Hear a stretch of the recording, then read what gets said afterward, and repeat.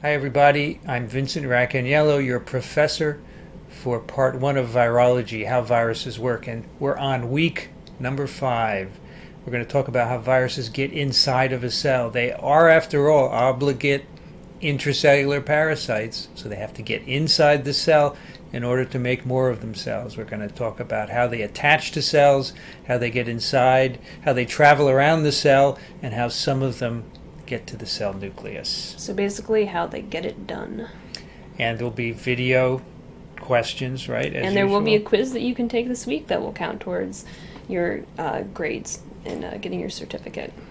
So enjoy this week's topic, and we'll see you next time.